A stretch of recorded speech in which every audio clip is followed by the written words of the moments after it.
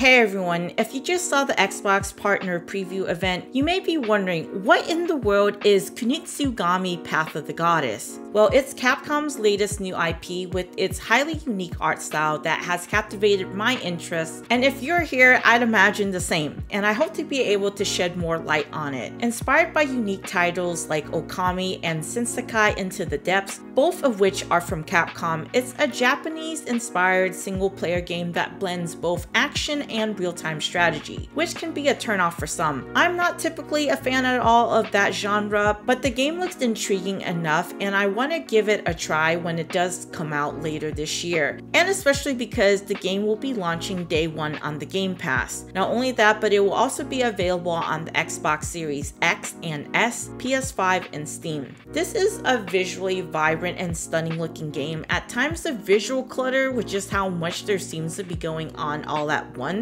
with the traditional Japanese aesthetic utilizing the powerful RE engine for graphics. The game is set against the backdrop of the mythical mountain Kafuku, which has fallen under a malevolent influence. The protagonist, So, alongside Yoshiro, a divine maiden, embarks on a quest to cleanse the mountain of its surrounding villages of this dark defilement as they try to reacquire the 12 masses, each possessing unique powers that have been stolen. The narrative is deeply rooted in the themes of purification and protection, leveraging the mystical allure of traditional Japanese folklore with yokai. This game combines action-packed combat sequences referred to as dancing swords with strategic gameplay elements. It moves between the day and night cycle, with each offering distinct activities and challenges. By day, players focus on exploration, purifying defilements, and fortifying defenses. By night, the game shifts towards intense combat scenarios where the player must protect Yoshiro and the village from the thief, utilizing your time wisely before sunset. You, the player, must make tactical decisions about which villagers to help alongside battle with you. Different masses will grant different powers that help some villagers excel at either close-range battles, while others can help heal your crew, and utilizing terrain to your advantage. Prepare your position and ready for battle once the moon begins to rise. Winning in each village depends on guiding Yoshiro, the divine maiden, safely through the Torii gates before the thief defeats her. Be cautious as each Torii gates links to an evil universe and allows the thief to enter. Lead Yoshiro to these gates to cleanse the village of evil. A significant aspect of this game is rooted in Japanese culture, notably through the inclusion of kagura. These are traditional dances meant for purification, drawn from Shinto practices. This cultural touch adds a layer of authenticity and depth, enriching the player's experience and immersion. The thief are inspired by various Japanese yokai, introducing players to a wide range of mythical creatures from ghosts, shapeshifters, demons, monsters, and historic folklore. Director Shuichi Kawata shares his excitement and the challenges faced in bringing Kunitsu-Gami Path of the Goddess to life. Having previously worked on Sensekai Into the Depths, Kawata is no stranger to innovative game development. The team's dedication to blending action and strategy within a framework inspired by Japanese culture promises a unique gameplay experience. So there you have it. What do you think of Kunitsu-Gami Path of the Goddess? As I've expressed before, real-time strategy isn't typically a genre I play, but this game looks interesting enough to where I will give it a chance to see how it does. If you found this video helpful, subscribe to the channel, and as always, thanks for watching.